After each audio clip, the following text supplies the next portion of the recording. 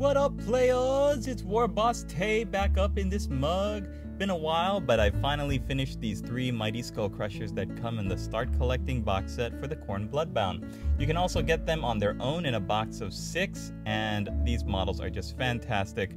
Can't wait for you to see what's on the sprue, so let's hop in.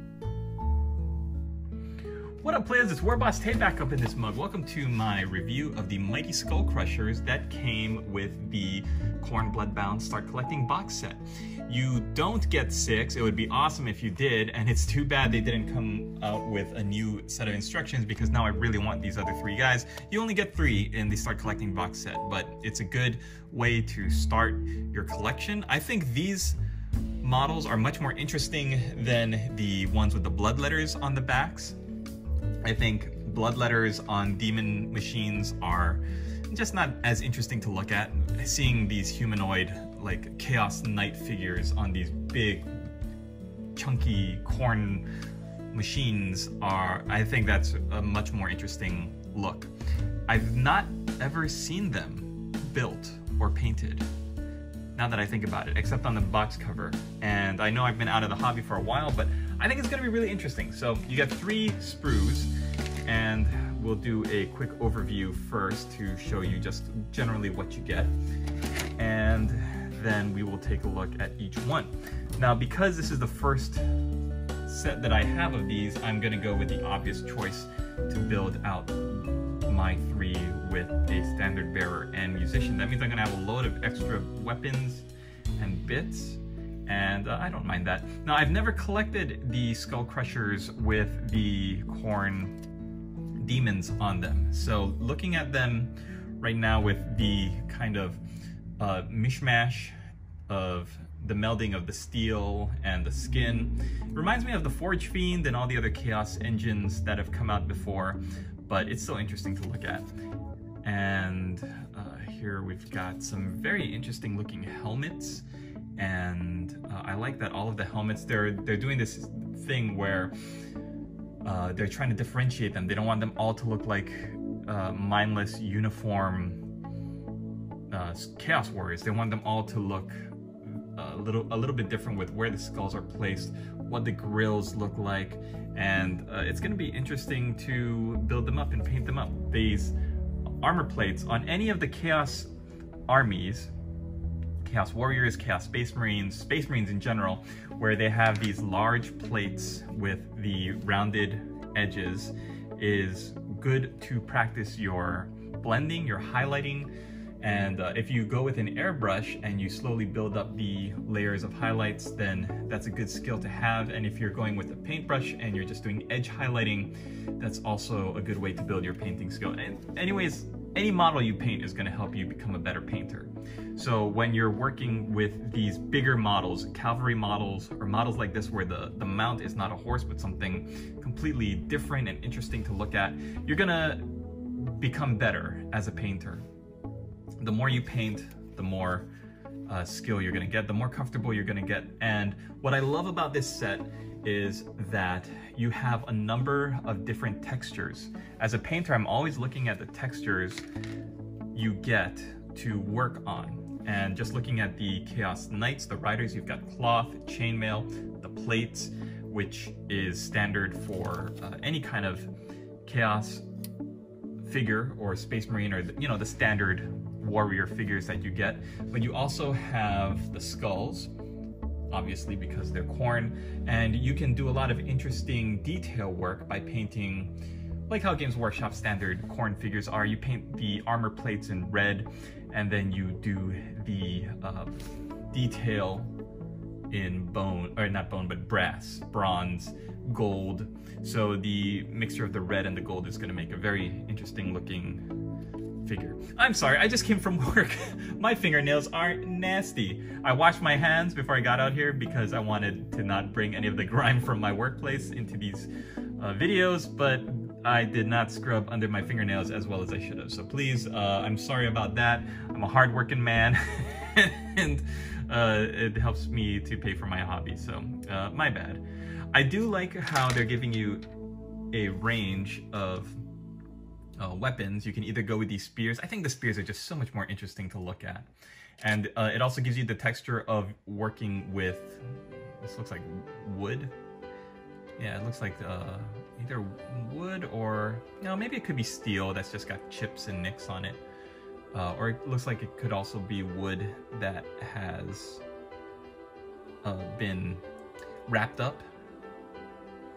So this wrapping is going to be cloth. You can work on the texture for these tassels as hair, and then of course the machine beasts, the Skullcrushers themselves, are going to be a mixture of these weird twisted armor as well as some fleshy bits. And look, underneath you can see the wiring and the tubing, and really interesting. I think if I ever get to paint these, I'm gonna do like some oily residue that could also be blood coming out from the vents and the sides. The great thing about doing these models also, if you want to add some weathering or some interesting looking streaking with the grime and the rust and the oil, you can do that because these are basically like demon machines. So any kind of old machine that you see in real life, you can carry on some of that, some of those effects onto your models by lining or dragging down a line of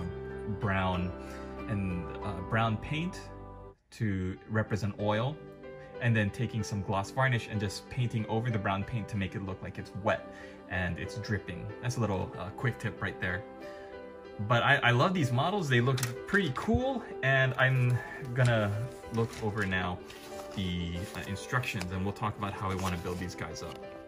Yeah, so you could either build them with the spears or with the hand weapon and shield, or the spear and the shield.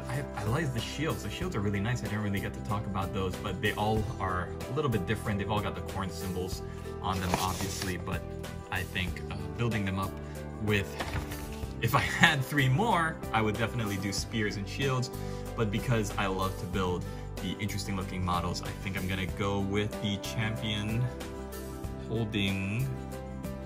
Can you build a champion with different weapons? It looks like he's holding an axe, a double-headed axe with 2 blades as well as a shield on both. Yeah, it looks like the champion, you can only build him in one configuration, but that's okay. So it looks like the mounts, the Skullcrusher mounts, go together pretty simply, and I'm not expecting too much difficulty. It looks like the back legs might be set as to how they go, but the front legs look like they do have a little bit of range to them because they're on these ball joints. So maybe, yeah, it looks like the back legs do kind of slot in very specific angles, but maybe we can do something with the front legs. You don't have to have them exactly. Oh, I'm sorry, no, I was wrong. That first impression I kind of went with, but it looks like they might be built specifically to fit in the angle of the shoulders there. Do you have these models? I'm interested to know if you've got these models, how you built them up. Are they, did you find them easy or difficult to build and put together?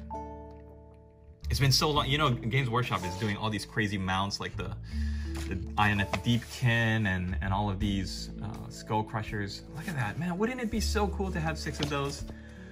Oh, what a bummer. Yeah, I only got 3, oh well.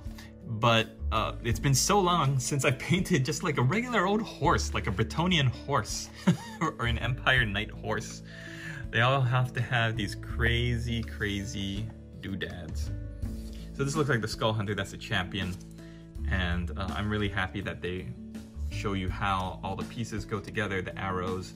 And it makes me think of back in the old days when Games Workshop, before they even had these 3D printed instructions. Remember when they would just kind of like draw what the model of Space Marine is supposed to look like, and they don't show you how the models go on together or anything like that. This is interesting. You got little back nipple tassels. Interchangeable parts. So looks like, yeah, for the heads you can change out the spikes. Not too sure how much that really affects anything. I do like how you get 5 heads. Actually, you know what? I have to double check and count, because I'm thinking like, is this instruction pack just kitted out for you to have 6 models to work on rather than just 3. I don't know. Like, do you get 5 and 10?